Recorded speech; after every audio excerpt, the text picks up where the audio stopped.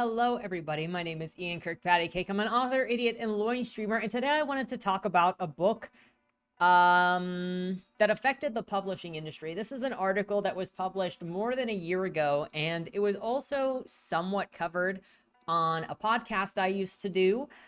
But those episodes don't exist anymore, and I still think that this is something worth talking about in general in regards to traditional publishing industry, how the industry has been affected in general over the years with the ideas of censorship, with the ideas of this is how you have to and can't write, and also after seeing Film Threat talk about this kind of thing happening in the movie and television industry and with like Amazon's rule book for things, because this has been going on for a very, very long time in the publishing industry, and why things have changed, and also why I gave up on traditional publishing pretty much years ago. Like, there was a time between 2017 and 2018 that I was like, on the fence because of all of the stuff I saw from the industry while I was in college, when I was going to AWP, when I was being involved in events and looking at places to submit, looking at agent wish lists, submitting to agents, seeing how the industry was shifting and what they were demanding. And then I tapped out. Partially because there was a lot of demand of, you need to fit this demographic, you need to out yourself. And I was like, I am not playing this political game. And there was also the realization that if you wanted to get into publishing in a traditional sense, then you needed to follow their rules. You needed to show your political allegiance by not writing certain things. And I already knew that Dead End Drive was specifically written too edgy for that. Not that Dead End Drive is even freaking edgy. It's just got jokes in there that certain people are not going to like if you are of a certain disposition.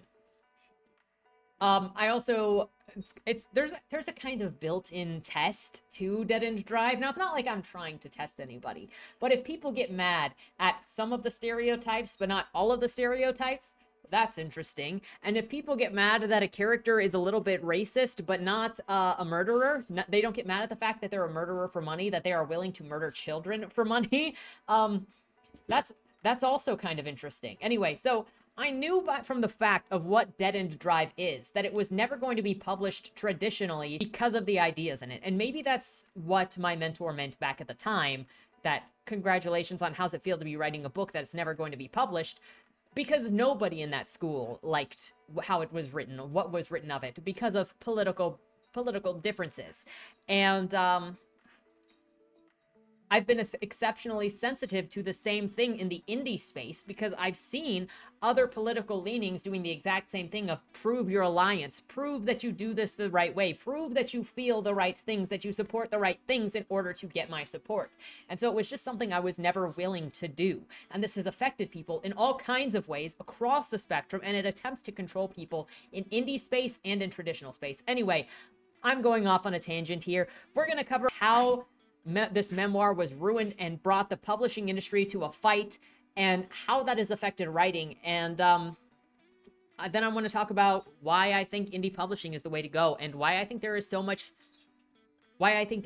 hope in what we're doing. It's kind of as a great follow-up, I think, to Wednesdays. This is kind of a great follow-up, I think, to Thursday's video talking about, different likes, dislikes, and what we can control by what we consume, and what we control by like what we talk about and what we enjoy. And so let's get into this discussion. But before we get started, number one, if you enjoy what I do here on the channel, please remember to like, share, and subscribe for more. Number two, if you would like to be featured on the channel, check out the links down in the description below. The number one way to be featured is through Lamoy, the monthly prompt writing contest, where I give you a prompt. You write a short story using that prompt, and on the first Monday video of the month, we bask in your creativity, because you guys always bring it. Always bring the level 5,000 creativity. The second way to be featured is if you are an indie author and you have a book out or a book that is coming out. If you submit your first chapter and your cover, they will be read here on the channel to hopefully help more readers find your work, because there is a vast bank of creativity, of stuff that has gone into the Fresh Meat feature. So many different genres, so many different styles, so many different authors. It's crazy, the stuff that's out there to discover. And I have discovered some of my favorite books through the Fresh Meat feature in the last year. So, guys, take advantage of that. It's an easy way to kind of taste test a bunch of different books The third thing is, if you would like to check out any of my books, they are linked in the description below, and they're available at any of your favorite places to get books, including the local library upon request. So with that said, let's jump into this. Let's not bury the lead any further. The book that tore publishing apart. Harm has been done, and now everyone is afraid. From The Guardian. This was published by Gabby Hinsleff in June of 2022. Let's be honest, there is a bunch of book drama going on all the time in the industry, and that's partially because everybody wants to control what everybody else is allowed to like, how everybody else is allowed to talk, and you're going to see that this specifically is about dictating a memoir, dictating the thoughts and feelings that a person actually had because they are considered too offensive to actually publish. I'm sorry, but life is offensive. People think offensive thoughts, and we've gotten to such a point that some not only, and like, you're allowed to be offended by things. Don't even take this in that way. But the idea that somebody feeling offended by something or not liking the way that something is said or portrayed can somehow now control how everybody else can do things is pretty asinine. So getting into this, at the end of March, a book that had been condemned to die came back to life.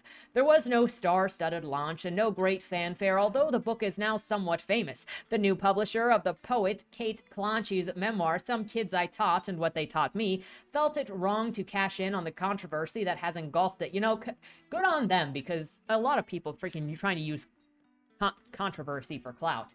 So the new edition, with some intriguing changes to the original text, were quietly resupplied to bookshops willing to restock them. What follows is a tale that reverberates well beyond publishing. It's about whose voice is heard, which stories are told, and by whom. But it has broader implications for working life too, particularly in industries where so-called culture wars raging through the outside world can no longer be left at the office door.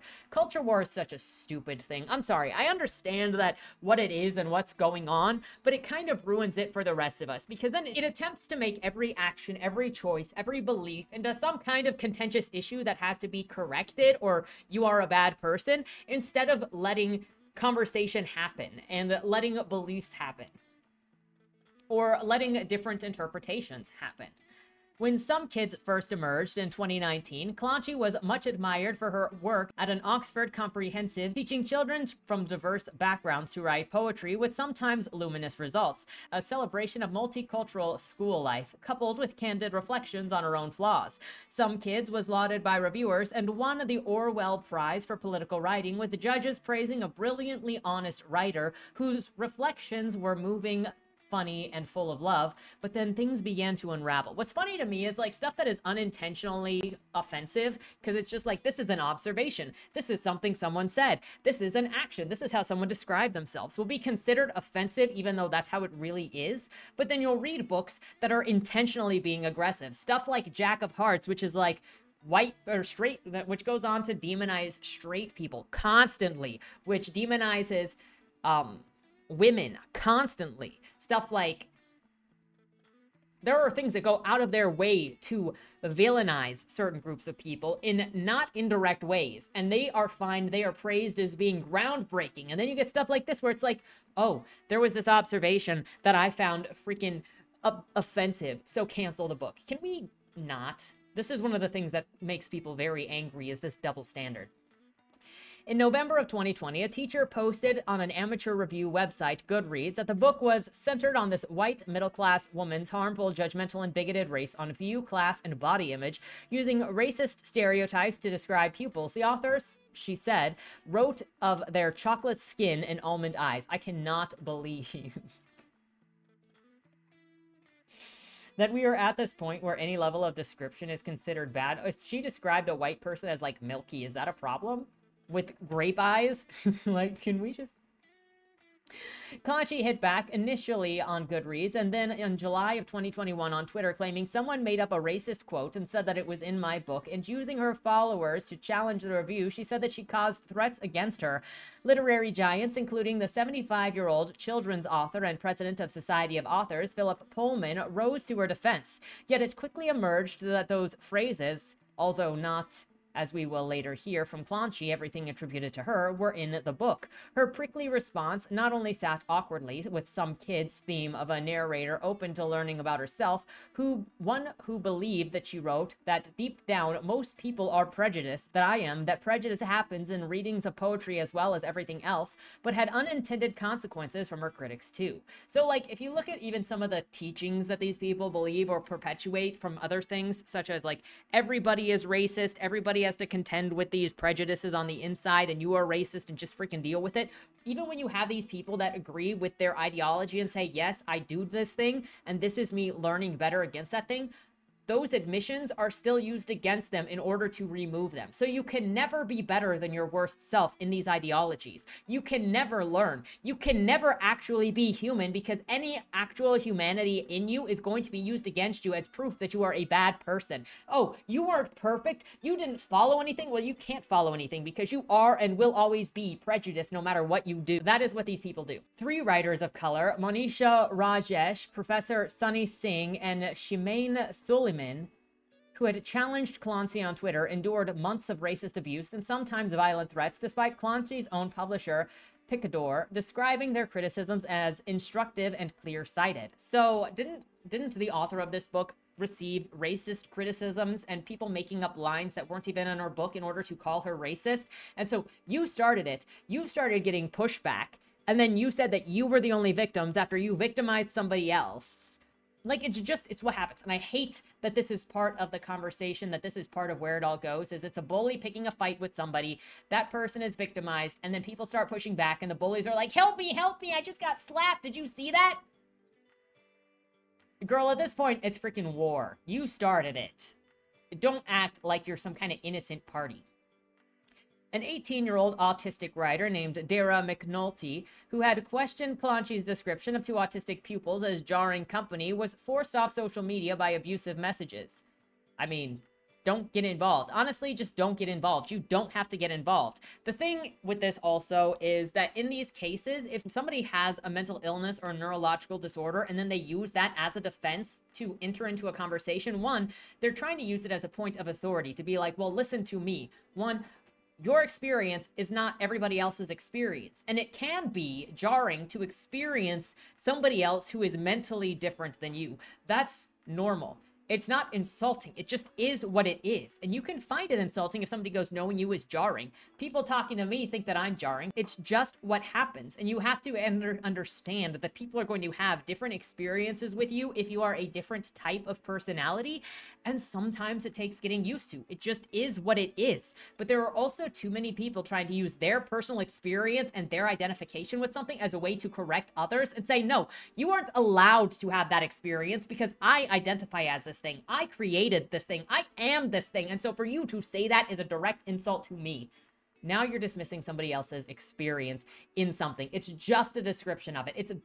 That's how you understand other people, is you accept that they have a different experience. They're explaining that experience, and it's not an insult. It just is what it is. And when you get in fights on Twitter, expect for it to get bad, because Twitter is toxic above all else. Anyway, Picador, having initially apologized, saying Clancy would rewrite the book, then announced this January that it was parting company with her by mutual consent. She has suggested that some kids would have been pulped, made Mark Richard, co-founder of a new publishing house, Swift, not bought this right. Clancy, who lost one of her parents and got divorced in the same year her career imploded, meanwhile disclosed in December that she at times had felt suicidal. Of course.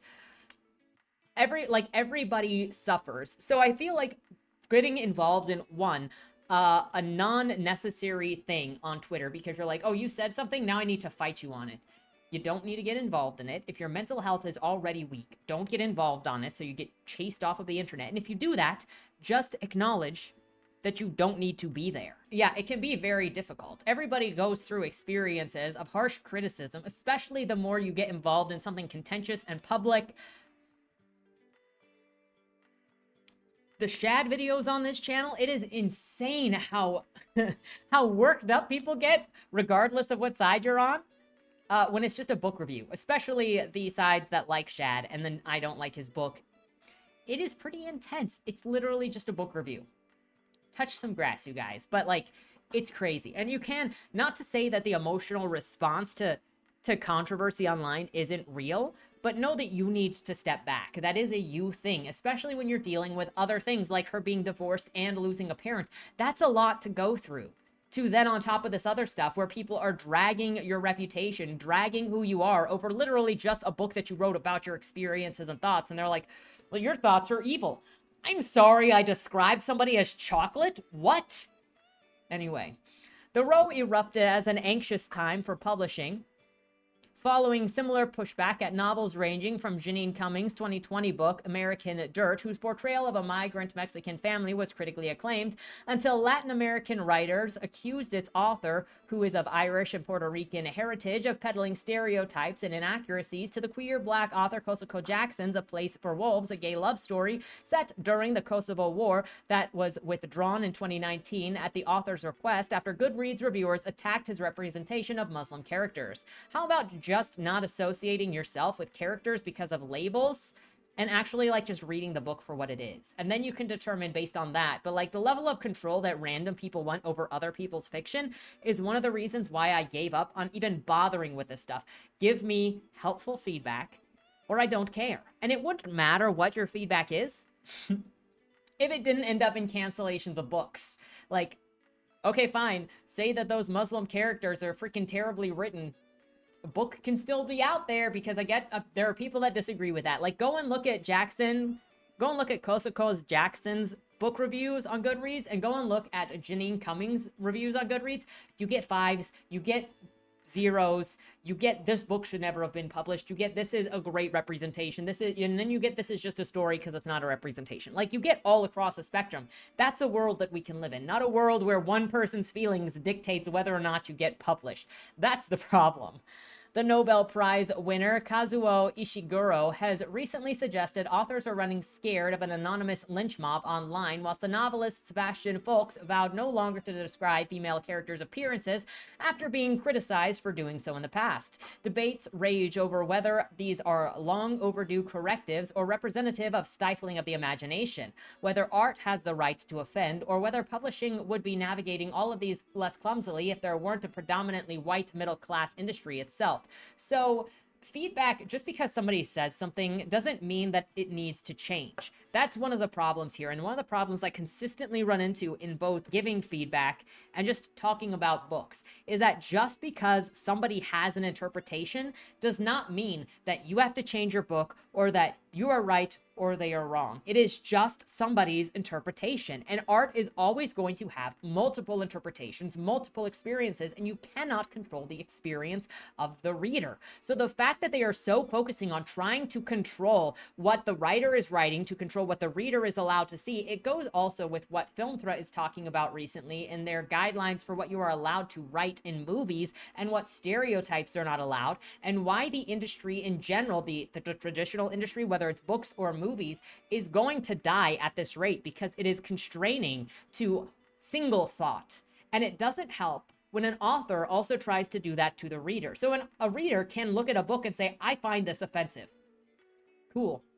Good to hear. Why do you find it offensive? I just want to know better what you're responding to. And that's fine. But if the author was like, well, why do you find this offensive? Oh, you don't like that it's chocolate? Well, a lot of people describe people looking like chocolate. A lot of people use this stuff. You're the one that's ridiculous for feeling that. Receiving and understanding somebody's perspective is completely different than trying to correct them and then tell them to see things how you see them.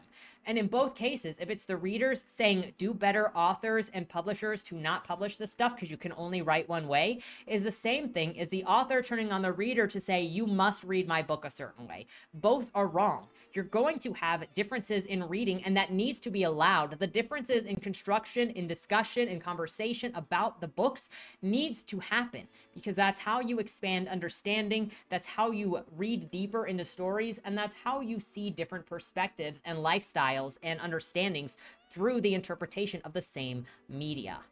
And stop blaming white people for everything that you don't like, because now you're just saying take white people out of this job and then things will be better. Racist. That some kids got so far without ringing alarm bells merely confirms some of its critics' suspicions of a business employing many people like Clancy, but few who resemble her pupils. Yet others in the industry are troubled that one writer who seemingly left to face the fallout alone is a scapegoat for wider collective sins. It was a group fail, says one veteran agent, who asks to remain anonymous. I think the publishers failed in their duty to care for the writer. I think that the author failed in her duty to care for her pupils, and in saying that she didn't write what she did. Nobody emerges from the story well. Harm has been done, and now everyone is afraid. No harm is done by describing a character as chocolate. I'm sorry. Fight me. White people get called mayo monkeys all the time, okay? Just please. Monisha Rajesh in Sweden on a train heading for an Arctic circle when we speak. I'm sorry, I had an aneurysm reading that. A travel writer, she is enjoying returning to work that she loves after a stressful few months. Lots of people criticize some kids, she points out, including hundreds of teachers who signed an open letter questioning whether Clancy, who carefully anonymized her pupils for publication, had adequately safeguarded them. But it was Rajesh plus fellow writers, plus Singh and Suleiman, who were identified as leading the Twitter charge for what she feels were quite obvious reasons, the angry brown people trope. Avalanches of racist hate mail ensued. Every time the story hit the headlines, she'd log into social media or get someone else to sift her emails, but even then she says it was unavoidable. I would start getting WhatsApps from friends saying, "Are you okay?" And I'm like, oh God, another one. It preoccupies you. I'd be trying to put my kids to bed and I'd get a WhatsApp. It's never ending. Look, you get involved in a conversation, you're going to deal with the fallout, like the responses to that conversation. This just sounds like somebody that wanted to push back on something and receive literally no pushback back. If you get aggressive, if you get involved in these things, and I understand that in getting involved in this conversation, that people are going to disagree with you, and that's fine. If you don't want to disagreement, then don't get into it. But we're at this point in a lot of these conversations where people use these identity monikers to say, basically, you can't respond to me or else I am above you on this hierarchy of opinions because of my identification markers. And that's also why people go, this is my trauma, this is my mental illness, this is my sexuality. And in places to make it act like they are now some point of authority because of those things when they are not. You still get feedback. And do you think that you saying you getting hate mail is any different than what the author of this book was getting? No, because everybody was getting it, because everybody thinks that their opinion is more important than it is, and they're not talking with you, they're talking at you. As a mother of two young daughters, Rajesh was upset by the general lack of kindness in Clancy's often very physical descriptions of children. The butch-looking Pakistani girl with her distinct mustache, the Essex boy with the Ashkenazi nose, who's surprised her by denying that he has Jewish roots, the white girl from Council Estates, whom she deems not pretty or destined to end up fat like their mothers. The text is peppered with references to children's Somali height, Cypriot bosoms, or one-star pupils, Mongolian ferocity. But something's about it also stirred painful memories from Rajesh's own school days. Look, I can't.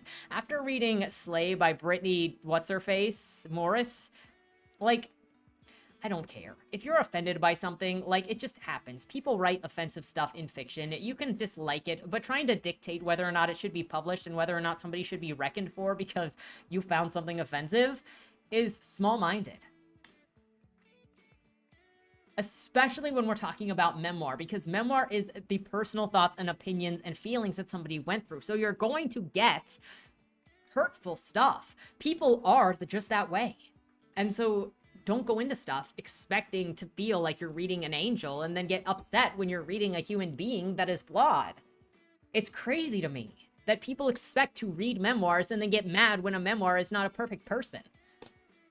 And also that, how likely is it that this person would have been better reading a memoir about somebody who murdered people as long as they weren't racist in the descriptions, as long as they didn't describe that Pakistani girl as having a mustache? Like, it's crazy. I had teachers like her, she says quietly. I had teachers who did absolutely put me to one side as being the small child with the with the furry eyebrows or the stash, and they made you feel like outsiders without necessarily meaning to do it, but they did. And it didn't matter how well-meaning they were, it did make you feel small and troubled you later in life. That's just something that happens. You're not a specific victim. I had people do that in church. I had people do that in school. I was always the little one. I was always the fat one. I had people do that to me at Pokemon Card Club. Pokemon Card Club, where all of us lamos go when I was like 7 or 8 years old, and I was the fat one called a freaking cupcake who waddled everywhere. I got made fun of for being fat at church too. It happens. You can be the outsider no matter where you are, who you are. I got kicked out of church before for wearing trip pants because the pastor thought I looked demonic. I was a teenager. Come on. It just happens. And then you adjust and you go and find friends elsewhere. That's just how it is. I'm like, people make fun of me for being homeschooled without even knowing it because they're like, homeschoolers are poorly adjusted. And then I see this and I'm like, how come I can deal with being rejected and go find somewhere else to be? But this person is like, I can't deal with people making me feel like an outsider. Stop looking for other people to affirm you. Get your self-esteem from yourself. She rejects accusations of trying to cancel Clancy as a writer. You're not being canceled, you're being challenged. You're not used to being challenged, and now that you are, you don't know what to do about it, and it's only going to happen more now that marginalized readers and editors feel more empowered. All it boils down to is, please stop writing about us like this. Look, you're not being written about. The children in her class are being written about. She's writing a memoir. She's being vulnerable. That's what happens when you write a memoir. This is self-serving, and to be like, oh, you're not being canceled. You're being challenged. You're not being punished. You're being held accountable as they whip your back. Like, come on. Don't play these freaking sophistic. Don't play these stupid word games. You're seen for what you're doing. In the book, Clancy writes indignantly about how her pupils lost out to white children in the judging of literary prizes, or rarely saw themselves represented in books. Her supporters points to her years of advocacy of marginalized youngsters whose poetry she published in anthologies. But for Rajesh, the implication that a good liberal couldn't have erred feels short-sighted. The narrative started to swing towards, but this wonderful woman who's done this wonderful stuff with these children's poetries, how on earth could you possibly fault someone like that? And I felt that it was a real blind spot. The row wasn't even about Clancy personally, she says, so much as what publishing was enabling. No, it is, because you called Clancy racist for her descriptions. You discount any action that she actually does towards doing things, because in the eyes of these people, you are the original sin and there is nothing that you can do to outrun it. You just have to get on your knees whenever they say get on your knees. There is nothing. They do not accept humanity. They do not accept failure. And then they don't see failure in themselves or bigotry in themselves, which is actually what's happening here. This is bigotry to say you should never have been published because this is publishing ideas or thoughts or things that I do not like. That's what it is. And bigotry is defined as an intolerance for other ideas. For many of its critics, some kids crystallized deeper frustrations with an industry avowedly keen to change, yet seemingly slow to do so. Publishing has moved on since days when, in one agent's words, everyone was called Sebastian. In March, the Publishers Association announced its target for 15% of staff to come from ethnic minority groups that had finally been met. And while a 2016 survey of the trade magazine, The Bookseller, found fewer than 100 of 1,000 of books published that year were written by people of color, research from the Publishers Associations suggests that numbers may now have risen. Nonetheless, suspicions persist that, as one novelist of Asian heritage puts it, it's still easier for white people to get published writing about minority communities than for people from those communities to break through. People want the diverse voices, but they want white people to write those diverse voices. The staff aren't diverse, so they will read a manuscript and feedback that you'll get this. I couldn't relate to this. I don't relate to these situations. And it's like, well, no, you wouldn't. So that also shows, one, a small-mindedness to understanding how empathy works and sympathy works, not just from somebody going, I can't relate to this, which you're not going to relate to everything. There are certain things that a lot of people can't relate to. Even being a female, there are certain female experiences that I can't relate to because I just don't think and live like that. But I read books of different experiences in order to see how other people think, even if I don't relate. It's that logic of seeing how it works that helps me relate. However, this person going, oh, well, yeah, of course you wouldn't. You never would because you're not me. That shows a failure on you, that you also think that other people who are not from your background can never understand or the experiences that you've had. That's also incorrect. Also, I hate this thing that obviously these numbers exist. So now I'm going to make assumptions as to why these are the numbers that exist. You don't have proof. You're just making assumptions. And I think it actually complicates and makes it impossible to have a conversation when both sides are saying I'm being discriminated against and both sides are saying, no, you're lying. Like, obviously there is something going on. But some are so emotionally invested that there is an inability to actually discuss what is being seen and why it is being seen. And maybe that there is more nuance to this conversation, to this situation, than strictly some sort of bigotry against people in every single facet, because the publishing industry is made up of a bunch of individual people all operating independently. But that must be impossible, right? Amy Mae Baxter was still publishing trainee in 2019 when she founded Bad Form, an online magazine for writers of color. I didn't know any who were being published, and I didn't know anywhere that I could go and find out about the ones who were, she explains. Now 25, she got into publishing herself via a Penguin Random House scheme for graduates from marginalized backgrounds. She now works for a dialogue book imprint led by one of the few senior Black figures in publishing, Shermaine Lovegrove. 3 years on, Baxter reckons most of the scheme beneficiaries have left publishing. People come in at the bottom, they suffer, and then they leave, and that's why the numbers aren't changing. I'm white passing Asian, and often I'm the darkest person in the room. So just so you know, this right here where it says a scheme specifically for this, there are no schemes specifically to let white people into things. Like, I was not given any of these opportunities. And this is something that I constantly saw when I was applying for magazines and for publishers, where they were specifically looking for certain backgrounds, which included your sexual background, your sex background, like your sexual identification background, and just stuff that I don't want to give out and be published for. So this is discriminating against people based on demographics and giving opportunities to people. There are no only apply to this if you are white, only apply to this if you are a man. There is only this for the marginalized backgrounds, for the sexually marginalized backgrounds, as some say, and or for the neurodivergent background. So now you have to disclose all of this information if you want to be published, because otherwise they're not going to give you the chance in a lot of these cases. This March was a huge month for Bad Form, thanks to a flurry of Black-authored titles commissioned in response to the 2020 Black Lives Matter protests finally hitting the shelves. Her worry, however, is that they are all now competing with each other, meaning that some might not sell as well as they otherwise could have. The real test may come later this year when these writers seek a second book deal. So, like, the problem here is, oh, they all got published, so now they're competitors? What does she want? Yes, when you get published, I mean, technically, I don't think books are really competitors with one another. But if you release 20 different books at once, then people are obviously going to have to pick between which ones they want to get. But, like, there is no winning here. It's like you flood the system with them, and then they're like, well, now they're competitive, so now people are not going to purchase all of them. This is just a dominance thing. That's all that it is. Sites like Bad Form are part of the changing dynamic within publishing, whereby word-of-mouth buzz on Instagram, Book Talk, a powerful influencer community of Generation Z's favorite social media channels, and grassroots sites like Goodreads increasingly drive sales alongside established industry forces such as major bookstores and newspaper review sections.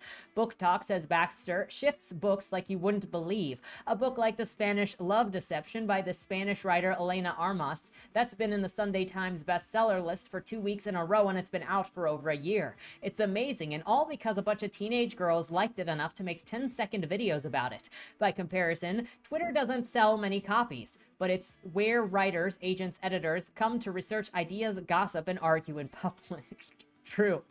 Despite the vitriol of its exchanges, Rajesh says the site was nonetheless one of the few places marginalized writers could be heard on the subject of some kids.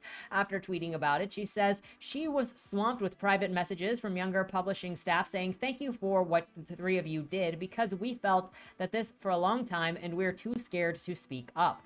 Crucially, some of them came from inside Picador. But what about the people that agreed with some kids? Like, The people that don't like it are not the only people that exist or the only people that matter. Like, pro and con voices do matter. Last December, Picador's publishing director, Philip Gwynne Jones, told the Daily Telegraph that he regretted not being braver in defending Kalanchi, adding that younger staff seemed to believe that they must agree with every book that they issued.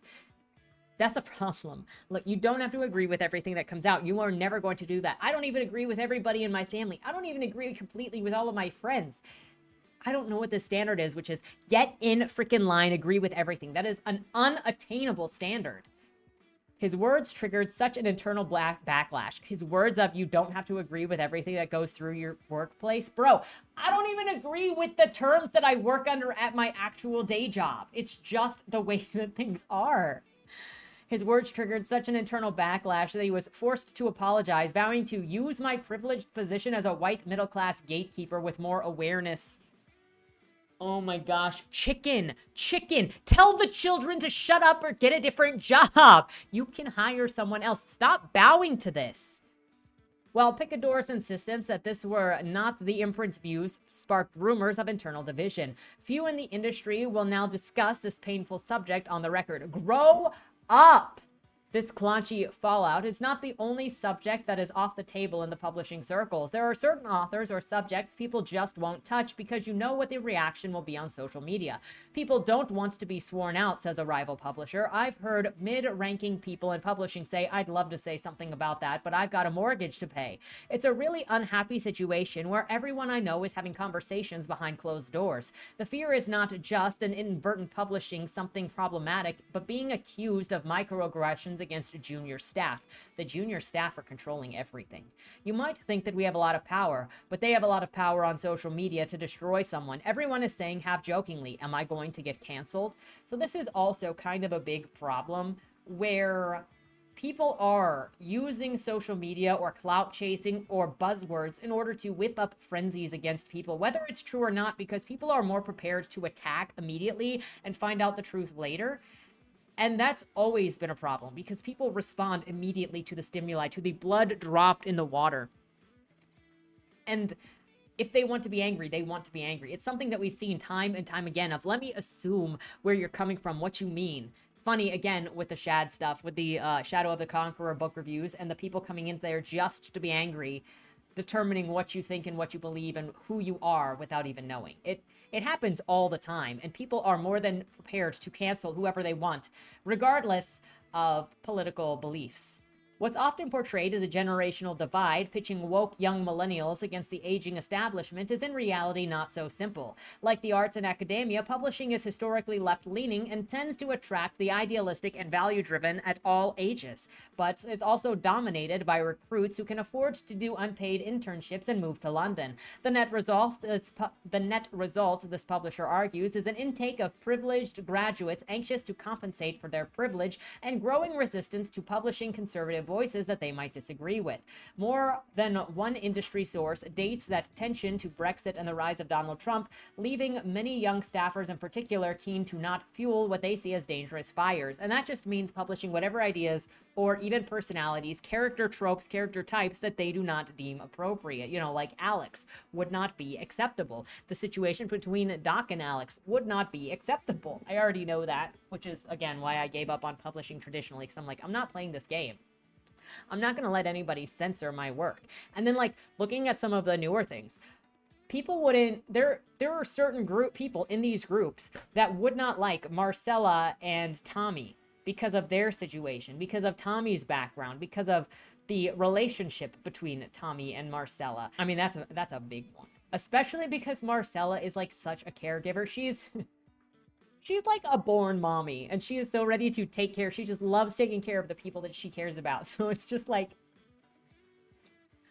oh, she is so sweet. Anyway, it goes so far beyond just political things, because obviously we see if you call somebody chocolate, like, it's freaking problems. You can't even publish true memoirs anymore because of possibility of offensiveness. Last year, more than 200 employees at the U.S. publisher Simon & Schuster signed a petition urging the firm not to publish a memoir of Trump's Vice President Mike Pence. Similar protests followed across the industry over books of the right-wing philosopher Jordan Peterson and the alt-right activist Milo Yiannopoulos. While in Britain, some staff at J.K. Rowling's publisher Hachette were unhappy about working on her children's picture book, The Ichabod, in light of Rowling's views on trans rights. This again just shows more purity testing on why you are not allowed to think or be anything other than what they want you to be. And a similar thing is attempting to, or has been attempted to be established in the indie space among groups that are like building their positions as, hey, we believe in indies, we believe in alternatives, but we'll only let you in if you agree with us politically. The author of the two big gender-critical feminist books published last year in Britain, Helen Joyce's Trans When Ideology Meets Reality and Kathleen Stock's Material Girls, have both described battling to get published in Britain, and neither got U.S. publishing deals. Coraline Hardman, the literary agent who originally approached Stock and suggested that she write the book, stresses that it is not uncommon for multiple editors to reject the title before one accepts it, but confirms that several editors passed on it. Some people were saying nobody will buy it. There's no interest in this topic, but that wasn't what I was seeing in real life. There was a groundswell of grassroots feminism, and I had become aware of the Gender Recognition Act consultation on making it easier to self-identify as trans. I was thinking, this is really a big thing, she says. I did have some people who were interested, but they knew that they would get backlash internally. So a lot of people scared to actually publish or be involved with publishing controversial ideas. So don't tell me that you're brave as you fear people saying things on social media, in which case publishers and employers need to stand by their choices and be like, look, we publish ideas even if we don't agree with it, because by censoring stuff based on whether you agree with it or not, stuff that you let through means that you are implying that you agree with that content. Eventually, Joyce's books became the best sellers for One World. Some editors have since written to me and said, I wish I had been braver, says Hardman. But while Stock and Joyce have proved there's a market for gender-critical writing, Hardman isn't sure that it will be easier for others to follow. You will get pushback, particularly in the US, which means you don't stop and let it freeze you. Like, yeah, everybody, every time you put out an opinion, any kind of opinion, you could put out, I like waffles. Somebody is going to determine they need to push back and say, but pancakes are better, but cereal is better. But why do you like waffles? It's a freaking carb. And you know that carbs make you fat? Like, what is the point? You're always going to get pushback, and you have to determine whether or not you care. That will always be a question. I have gotten more and more pushback based on some of the videos that I have done more recently, and some of the pushback is very personal, very insulting, and attempting to get a reaction. And the best thing that you can do is not freaking care, because it doesn't matter. And I know that there's an internal thing that's like, look, I care, because I know that that is untrue, and now people are saying untrue things about me, and now other people who don't know me are going to believe that untrue thing. Publishers and agents and business relationships need to stand by those people to say, look, you don't have to agree with them, but we need to have this conversation. We need to have a variety of opinions and discuss this stuff and allow it to be. And people are scared. People are scared of having negative opinions about them. The American publisher Skyhorse has established a reputation for publishing titles canceled by the rivals, including Blake Bailey's biography of the novelist Philip Roth, dropped following allegations of sexual harassment against Bailey, who denies any wrongdoing, and Woody Allen's memoir. Some have wondered whether Clancy's new publisher Swift envisages a similar anti-cancel culture model here. But when asked if this was the thinking behind free publishing some kids, Richard says with feeling, there are easier ways to make money. He and his business partner simply felt that the book should be available and that nobody else would do it. What I would say is that we feel that publishing has a duty to stand by its authors, and in that particular case, this hasn't happened. Picador, which has held its tongue since severing ties with Clancy, did not want to comment on this piece, but the publisher's unwillingness to defend the book, whose every line it had previously cleared for publication, still puzzles some of its rivals. As a founder of the feminist publishing house Virago, home of the writers from Margaret Atwood to Maya Angelou, Cameron Khalil is known for pushing the boundaries in publishing. She once resigned from a judging panel of the International Booker Prize rather than to see it go to Roth, yet another North American, at the expense of writers beyond the English-speaking world. Now 83 and retired from the industry, although still writing her own books, she is one of few senior figures prepared to reflect openly on some kids. She feels that both Clancy and Pullman, whose publisher writer asked him to apologize for supporting Clancy were badly failed. The first duty of a publisher is to their authors. If in neither case did the publisher go to the author and say, "It looks like we're in trouble here. What would you like me to do about it?" she says. Khalil resigned from the Society of Authors after concluding it had sided with Clancy's critics, something that she blames on the author Joanne Harris, chair of its management committee, who declined to be interviewed for this piece. While Khalil does concede that you can't call children chocolate-colored, she feels like Clancy's years of helping young people find their voices should count for something.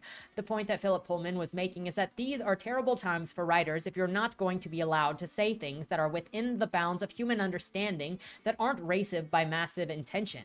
Last month, Pullman resigned from the Society of Authors, saying that he did not feel free to express his opinions in the Post. The historian and writer Marina Warner also quit, warning of a climate of anxiety among authors. By email, Pullman says that most dismayed him was the instant and unthinking cowardice on the part of publicists, organizations, institutions, corporations, the rush to abase themselves and to try and to make people like me abase themselves too in the face of politically based criticism.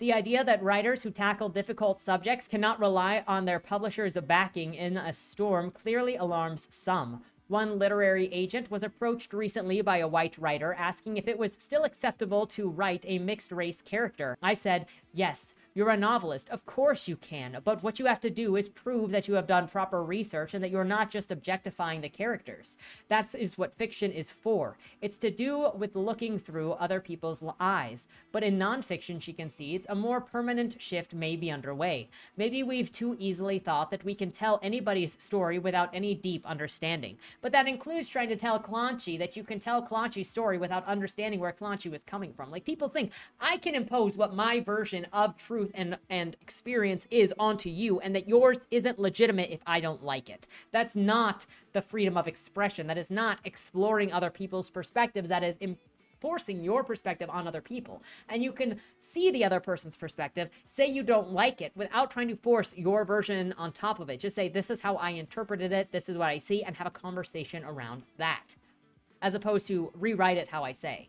Like, every feedback does not have to be put into place. And you can have multiple things be true at once, multiple perspectives be true at once. That's just it. Also, get back to me when it's, oh, these books are all about seeing from other perspectives. I'm sorry, get back to me with all of the freaking dark romances that are romancing freaking rapists that haunt you in your house and write men unrealistically. Like, don't at me with this. There are different types of stories that exist, okay? One option for writer is enlisting a sensitivity or authenticity reader who uses their own lived experience to advise on whether a text feels clumsy. To some, that's censorship. Spectator columnist and novelist Lionel Shriver has said that she'd rather quit writing, and to others, it's an unsatisfactory compromise, allowing famous white authors to expand their repertoire rather than enabling more authentic voices to break through. But growing numbers agree that the author Juno Dawson, who used a sensitivity reader for a mixed-race character in her new novel, on the grounds that if she had accidentally caused offense, I'd rather know while the book was a Word document and not on the shelves themselves. But that is assuming that whoever your sensitivity reader is counts to cover their opinions of literally everybody who identifies as the same thing. You can't do that. There is no way.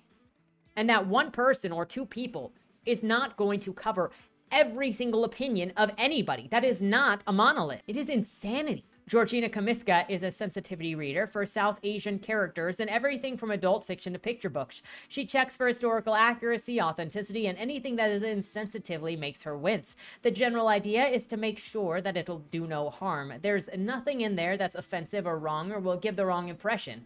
Growing up in Yorkshire as the child of an Indian immigrant parents, Kamiska remembers kids calling me things like monkey brain eater because the way Indians were depicted in films Indiana Jones, The Temple of Doom. But while children's publishers have long exercised caution, aware that children take stories very literally, an adult publishing the use of sensitivity readers is infinitely more controversial. Do no harm. When are we going to get men that are sensitivity readers for erotica to make sure that no harm is done to the idea of men?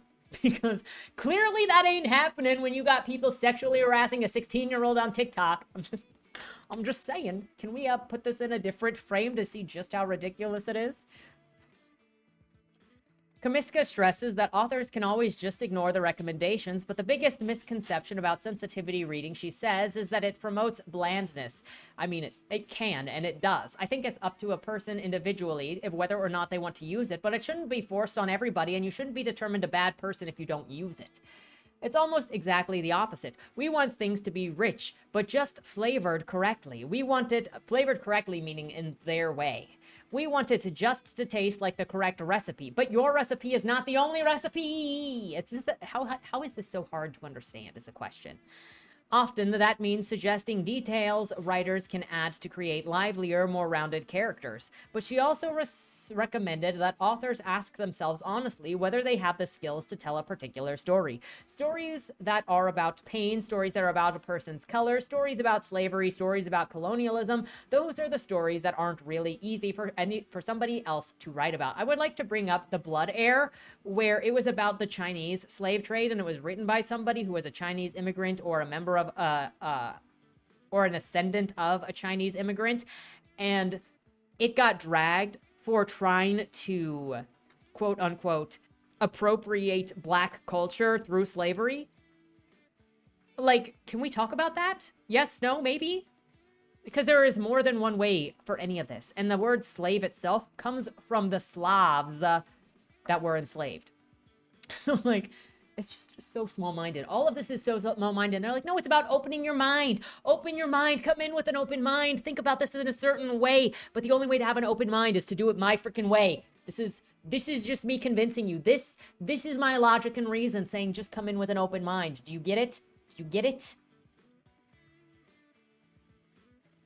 Since there is no official recognized qualification for sensitivity readers, standards may well vary. Clancy, who initially rewrote parts of Some Kids in response to the controversy, publicly ridiculed the three readers Picador commissioned last autumn to double-check this new version. One, she wrote, scornfully even suggested that she made a typo with E.E. Cummings and lost his capital letters. See footnote. The version that she took to Swift was strictly her own work, yet on comparing to the original, almost all of the passages for which she was initially attacked had been rewritten. Gone are the chocolate-skinned and the almond-shaped eyes, the mustaches and jarring autistic traits. A pen portrait of an obese ex-pupil is noticeably softened, yet the book's spirit is, for better or worse, unchanged. If Picador had originally published something like this, could much grief have been avoided? Nah, because I think it just depends on whether or not somebody wants to take you down.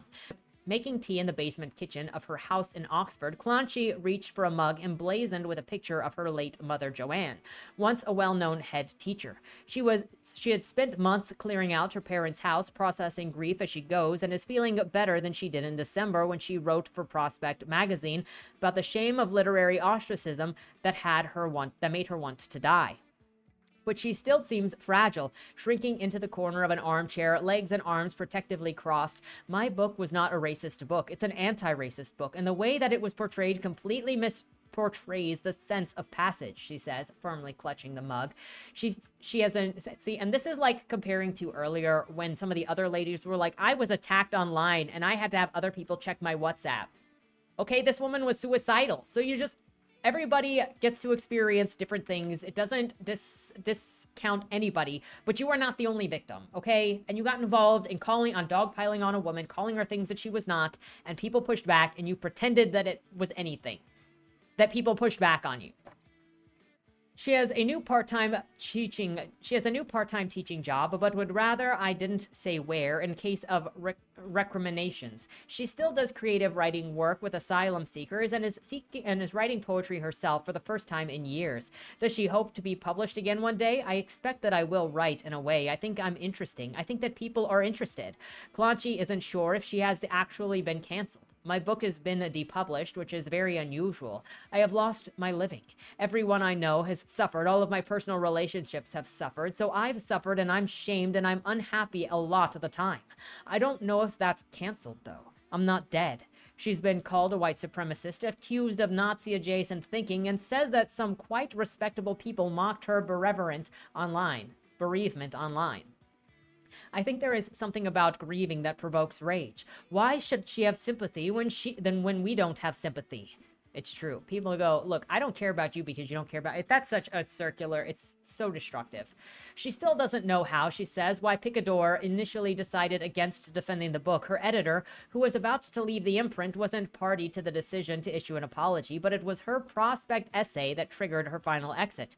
Picador asked her not to write it after the PR disaster of Gwyn Jones's interview, but she didn't see why she shouldn't. After that, she says, both sides concluded it was over. Yet it sounds as if the relationship really began breaking down last summer when Picador apologized without consulting her, a decision that she thinks merely encouraged her critics. I'm not standing by the text, they said. You can say anything bad about the text, as bad as you like. It's a free-for-all. You can destroy this person's personal life.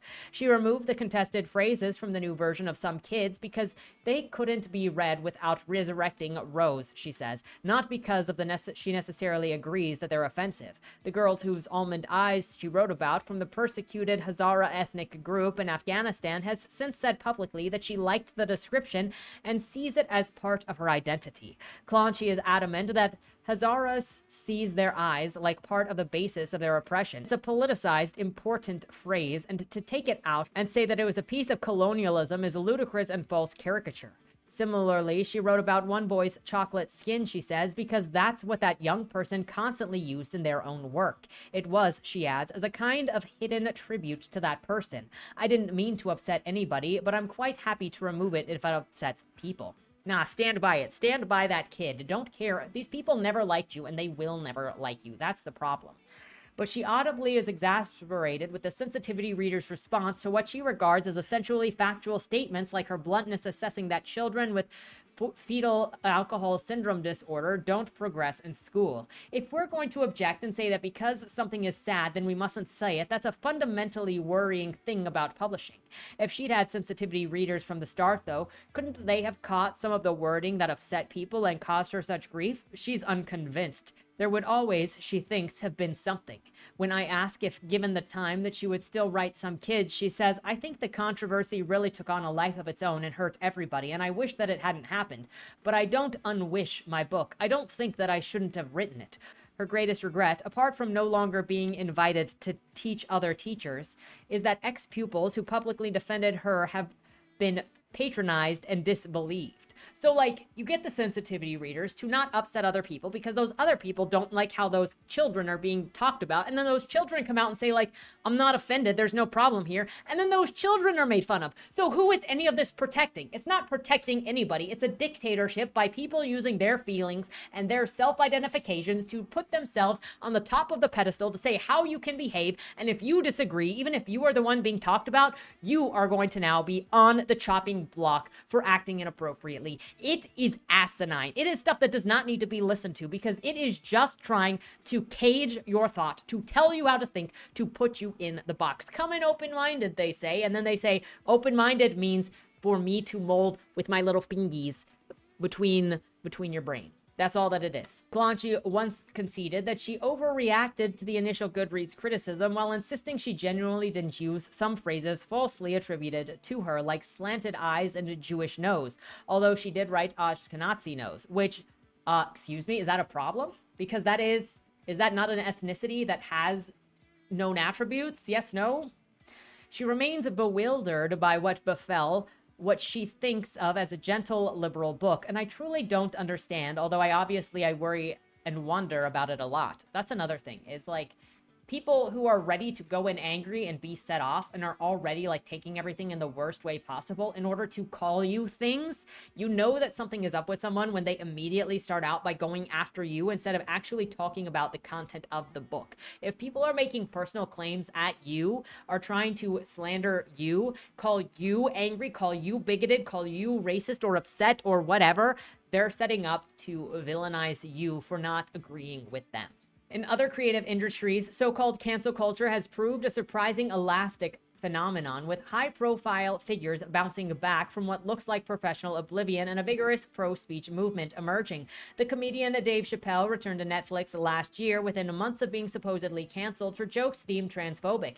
Elon Musk promised takeover of Twitter may also change the roles at play, with conservatives expecting the billionaire and free speech absolutist to end what they see as suppression of their views on social media. At least one veteran agent predicted that publishing too will eventually find a new new equilibrium. I feel like the pendulum will swing not back to where it was, and I don't want it to where it was. It was a necessary correction, but like all pendulums swing, it's gone to a sort of crazy place. We'll come back to a new normal, and there will be important discoveries and new writers in that.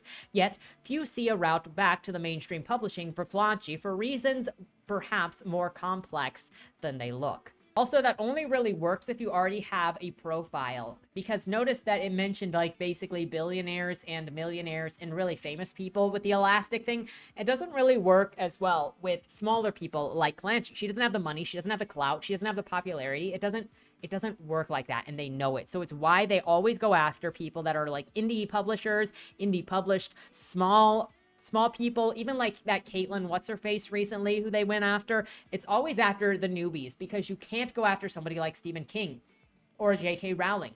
They got screw you money. They don't have to listen. So it's a control mechanism for the newbies. Liberal as it undoubtedly is, there's something distinctly confrontational about some kids, thanks partly to Clancy's compulsive candor about things more self-protective writers might withhold. Her feelings on escorting an 18-year-old ex-pupil to a gay club, or comparing her pupil's instant scoffing of the biscuits contributed in class with what she regards as her own middle-class ability to resist instant gratification and stay slim. It's faintly reminiscent of Adam Kay's medical memoirs This Is Going to Hurt, another Picador title recently adapted for television in which some perceived misogynistic undertones.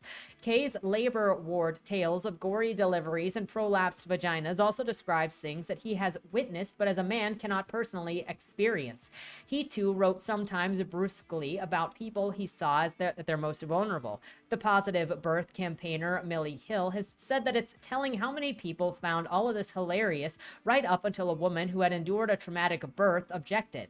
Yet Khalil, a lifelong scourge of misogyny, tells me that she loved Kay's book. Is one woman right and the other wrong? Or are these judgment calls, whether made by editors, sensitivity readers, critics, or book buyers, sometimes more subjective than we're comfortable acknowledging? Both books, there's a jangling disconnect between the sometimes abrasive narrative voice and their nurturing professions, which throw the reader off balance. Kay says the TV producers praised his bravery in making your own character so actively dislikable. Yet the occasional callousness many readers found hurtful can be an indicator of professional burnout in medicine, and Kay did ultimately quit. Had he smoothed that out, perhaps the dimension of that story would have been lost. Would the same be true if Clancy had written something less spiky? As it is, both books reveal perhaps more than their authors consciously intended. The doctors aren't always caring, that teachers can be judgmental in private, that good people can think harsh thoughts. It may even be the exposure of such unpalpable truths that turn writing into art, as the Orwell Prize criteria put it, but only perhaps where those truths are worth the pain. I mentioned on Thursday's video, one of my favorite writers is Brian Masters, and that's because of the way that he talks about things. And one of the things that he mentioned, I think it was in Killing for Company, about Dennis Nilsen, that people put in writing truths that they basically put up masks for in conversation, because things get out of you in writing that you don't even know.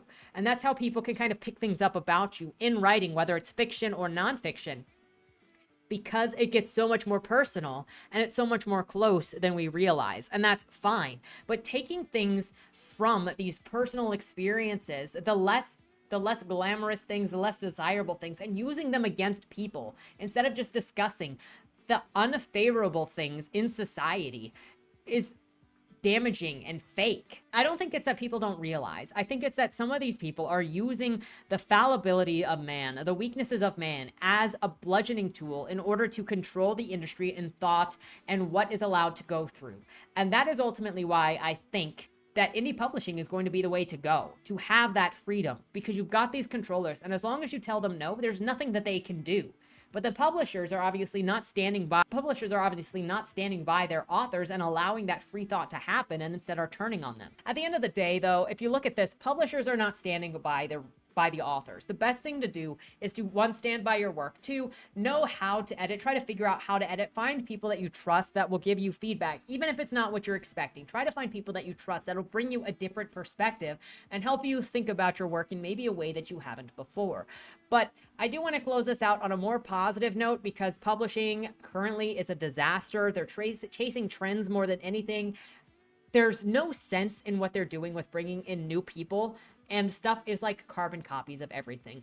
I personally enjoy what I'm doing where I'm reading new books, which, speaking of which, because I got this in front of me, I recently received Lime's Fable by Igao-chan in the mail. Also perfect, beautiful cover. Perfect cover for starting Year of the Dragon.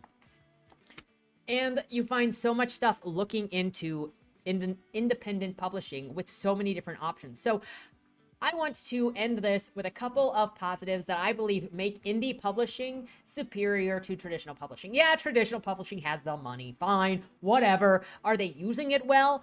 I don't think so. I think that they are missing out on a lot of things. But here are some of my top favorite things with independent publishing. Number one is control. Not just control of your manuscript, but actual control of getting to use it how you want, like collaboration. So one of my favorite things is just over a year ago, probably like a year and a half ago at this point, well, give it a couple of months, we'll be on 2 years. I met Montana, or MM Morris, who is now one of my creative writing partners, and we're working on books together. We got the Westies, we got the Easties, we got Aliens on the horizon working out, and we somehow discovered that her story, the Numinous series, and Bodymore, which I'd already published 2 books of when we met, had a lot in common. And guess what? Now they're a part of the same universe. So because I am independently published, I can actually take those characters and merge them with hers and bring them into her universe, and we can collaborate post-publication because I have the rights to do that. If I had gone traditionally published, I would not have the rights to my characters to do with them what I want. And so because I do, I can do whatever I want with my characters. If I want to make plushies of my characters, I can freaking do it, and I would love to do it someday. If I want to collaborate with other people, if I want to do stories where our characters interact, I can do it. And so because of that, Monty and I have characters that are interacting, collaborating, and I can do that with anybody, anytime, anywhere. You also have the freedom to write what you want, make what you want, explore what you want. None of this purity testing on whether or not you can write certain ways, say certain offensive ideas, go wherever. Honestly, I think it's insane that people are more tolerant of a murdering main character than somebody who might be racist. Like, you also are not controlled only by commercial trend chasing, and you have options to be more surprised other than, you know, outside of what is usually done with what is commercial fiction.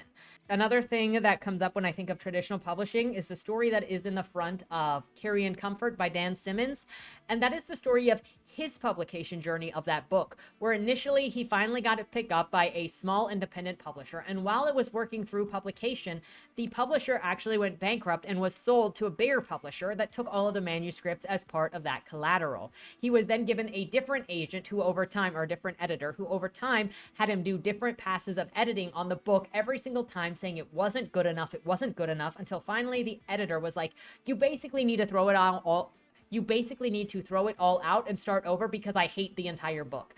Eventually, Dan Simmons worked to purchase the publication rights back to that book and then took it and published it somewhere else himself. And that is just a freaking horror story of publication and how publishers do not necessarily serve the authors and are sometimes just straight up destructive to the authors. I also look at like Iron Wing right now, where it came out 6 months after freaking Fourth Wing. Iron Flame, that's what it is. Iron Flame. And it's an 800-page book. I don't think that book is being served. I don't think that author is being served. I don't think that Lightlark was served well by its publisher either. I think they rushed it out because it was popular on trending and they wanted to make that money. But it didn't serve the book. And I think that that is a shame, that publishers are more focused on making money and personal biases than what could sell in the public and actually making a book work. They want to make the money. And that's one thing, but it's not doing the author or the book any service. Worst case scenario is you get Dan Simmons and they will hold your book forever, or other things where like you sell your series and the first book doesn't sell well in the series, and now that publisher owns all those characters in that series and you can never touch that again. Insanity. I would be so distressed to not be able to do my characters anymore, to do anything with them, to own them, to love them, to finish their story. Screw that. Imagine if Westies didn't get to have books 2 and 3 and the prequel to finish their story and let them be happy and let them work out. Like, no. Another good thing about indies, a superior thing about indies, is you can work with whoever you want to work with. You don't have to work with this editor who hates your freaking book. You don't have to work with that guy over there who is going to argue with you about everything because they don't like your perspective. You can work with whomever you desire. So it's important And those are just some of the top things that I think that make indie superior. And indie will rise as long as you talk about it, which goes into why I think it's so important to talk about all kinds of books, not just trad, not just indie, not just stuff that I love, but also stuff that I might not like because you'll like it possibly. There are just so many options out there. And the important thing is to talk about it, to get it out there. So what am I saying? Don't be the publishing industry that is this constraining industry that is trying to use whatever it can to strangle the creativity, the thought, the difference of opinion out of creative writing to make it all standardized. Let's let art be art. Let's let discussions happen, whether they are in agreement or disagreement, doesn't matter. You don't have to all think the same. You don't have to absorb everything the same, and you don't have to agree on everything in order to get along. That's it. That's my positive message for the week. But I am so excited on what you guys will create, what I will find, and getting to share what I am creating alone and with my creative partners, both Monty and Sam, for whenever Sam decides to start making stuff and we can make stuff again together. And anybody in the future that may or may not appear, Tatum. With that said, thank you so much for watching. Let me know what your thoughts are on the article, on the conversation, on the industry. I think it's a disaster, obviously. I gave up on it 6-7 years ago. The funny thing is, I gave up on it probably in 2018 after going to AWP a second time. And then I went to the FWA's writing conference, and I gave it like another year because I felt slightly hopeful. And then I gave up again. I was like, okay, screw this. Screw this. My hope is gone. Looking at agents again, I'm like, nope, nobody is ever going to like me. I don't freaking care. I'm a disaster, and I accept that. But that, anyway, let me know what your thoughts are on the subject. Thank you so much for watching. Have a great weekend, and don't die. Was that Wayland Cross in the trunk? Do you know, or is that something that's still being figured out? The person in the trunk was not Wayland Cross. Is he in trouble? We don't know who did it, but as the owner of the car, the longer he's missing, the worse it looks for him. Cross isn't a killer. For the last couple of years, the average number of murders in Baltimore has been over 300, and it's been going up. Mind you, that's only whatever the badges count as official murder, and believe me, there are people that don't count when they die. Wayland? If you're down here, tell me. I'm not talking to the badges, I've been looking for you. They found a body in your trunk, Way. Why? Did you do that? To the left, plain black letters read along the wall. You walked in the corridor. Once that ends, you chose the dark is on the right. My vision goes blurry, flickers black and black and black for longer intervals until I can't see anything at all. I'm not screaming anymore, but my voice echoes back to me. Where the hell am I? You're dead, Josephine. Even smart people do stupid shit sometimes, right?